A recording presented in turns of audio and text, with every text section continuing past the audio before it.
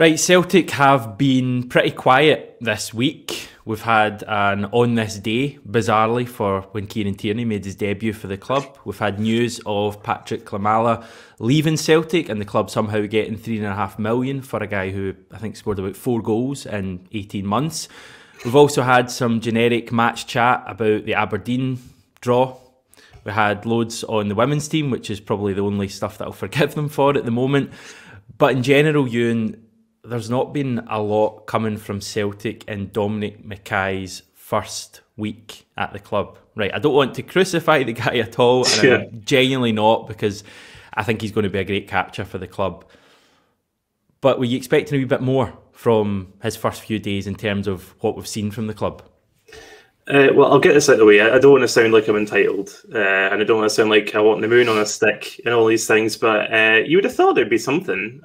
Even just like a sort of a statement from the club saying, Celtic have welcomed Dominic McKay to blah, blah, blah, he'll be doing such and such. Just kind of a repetition of what they've already said, but like updated to reflect the fact that he's joined. I would have expected something like that. Or just some, vague platitudes about the kind of thing that he wants to do at Celtic would have been kind of nice. So yeah, not crucified him at all, and it's probably not his decision yet, in fact. But it's a little bit strange that we've had such a significant change at the boardroom level earlier than planned, and yeah, nothing from the club. And I'll probably go into this later on, but like the more the quieter the club are, the more leads to kind of ridiculous speculation, which I'm sure we'll cover. Yeah, I mean, I was certainly expecting to see something from the club or even Dominic McKay early in the week. Maybe I put out the almost fantasy suggestion that he would speak on camera, they'd post it on a YouTube channel, and he'd discuss his blueprint for how Celtic are going to win the Champions League in the next 5 seasons, something simple like that. But we really haven't seen anything from the club at all.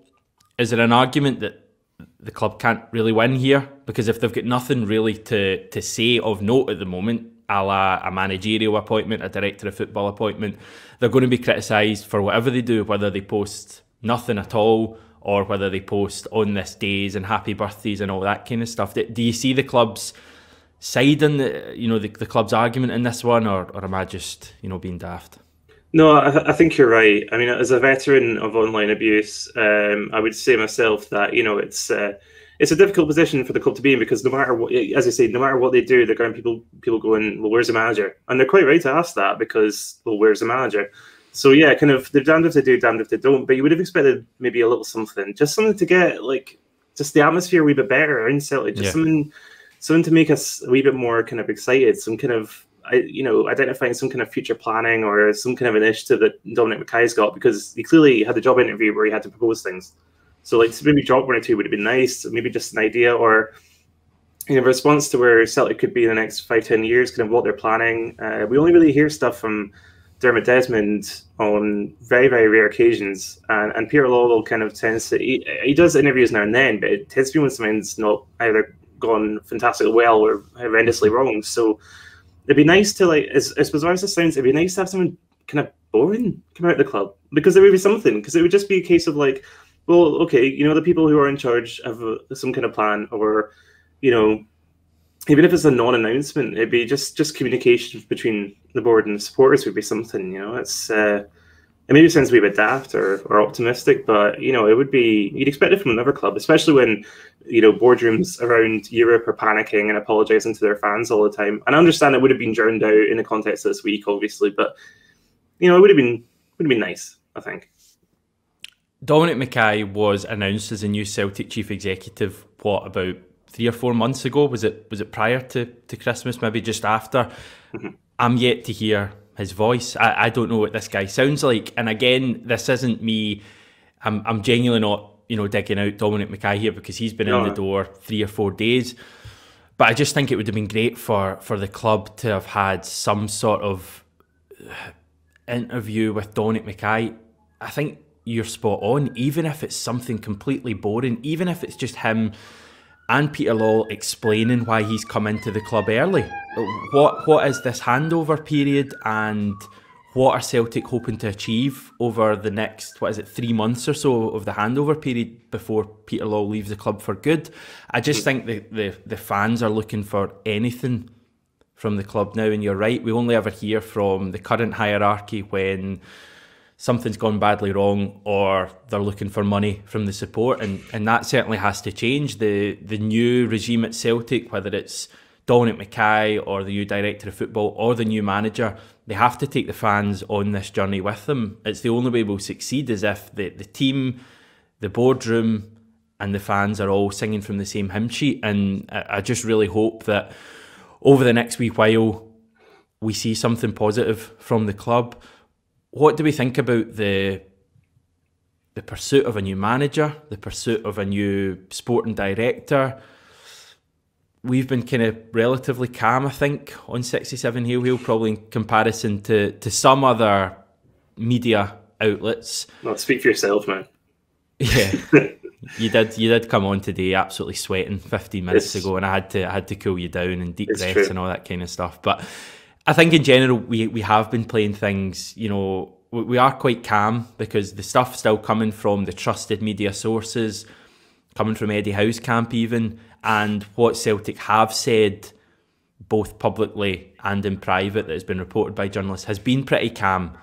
Are you still calm about the pursuit of, you know, a manager, Eddie Howe, and a sporting director? I think it would be a really good thing if the board could just say, we know, we're getting on with it. We have some candidates in mind. We've been doing such and such searching. We've been using such and such agency to identify a director of football. We've been interviewing people even. Just something, some kind of indication that there's life behind the doors of paradise. And yeah, I mean, it's just something, just some kind of kernel of, as you say, I mean, I know we've been relatively calm about it, but I think the longer it goes on, the more people are going to get tetchy. And again, like the more it kind of just leads to ridiculous speculation that, you know, inevitably I have to end up writing about and saying, this is nonsense. And, you know, I don't always like doing that because, you know, I like to let people's imaginations run wild and, you know, but yeah, the more the quieter they are, the more we're just going to get like scurrilous kind of half-baked nonsense coming out of certain outlets and projected 11s about a Jose Mourinho team and just all this, you know, it's it doesn't really help anyone. And you know, given that again, you know, Celtic going to be looking for our money for season tickets, you know, just some communication, please.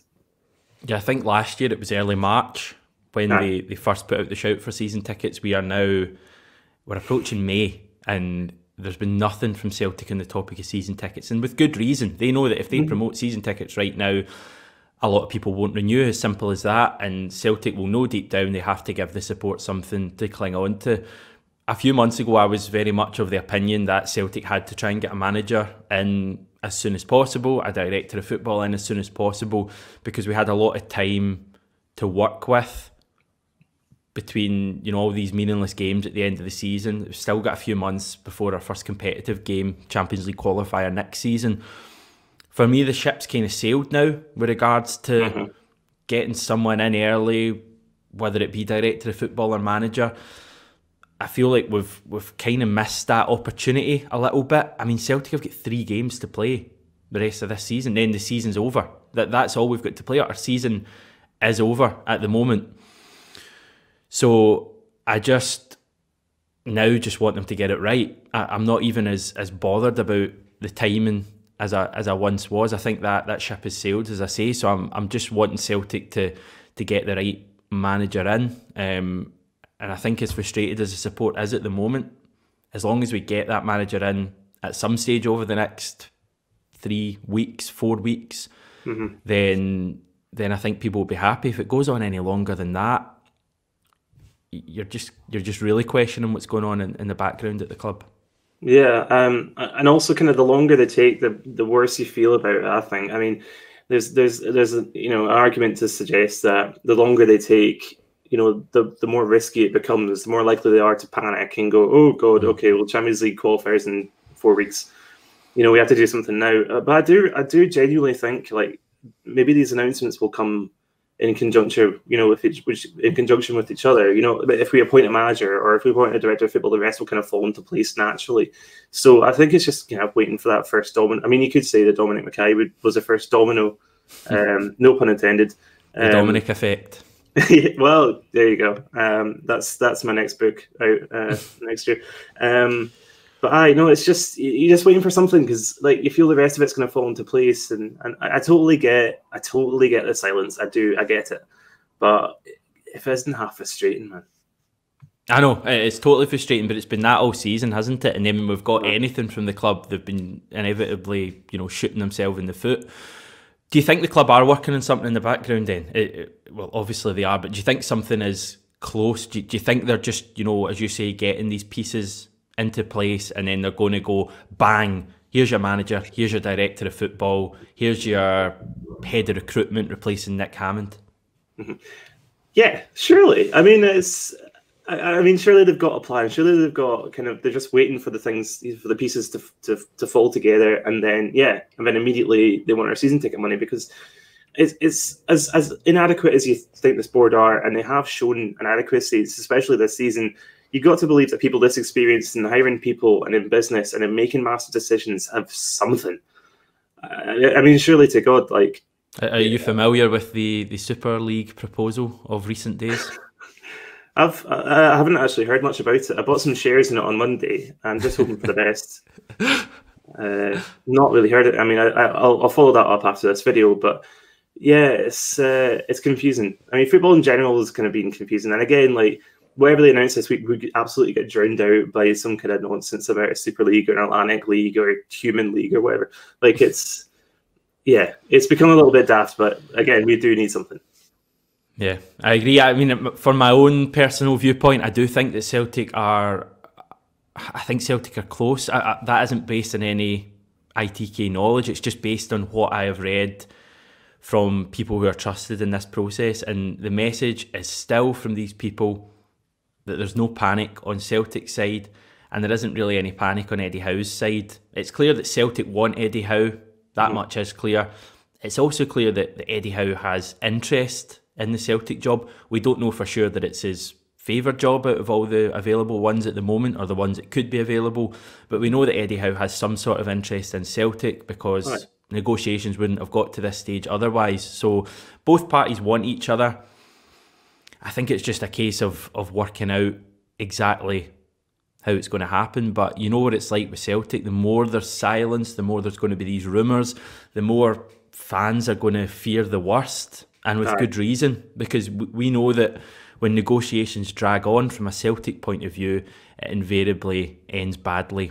John McGinn, there are other examples out there, I'm sure. Stephen Fletcher going way back. That you've always got the worry that Celtic are penny pinching, that Celtic are trying to foist Gavin Strachan or John Kennedy on Eddie Howe and he doesn't want it.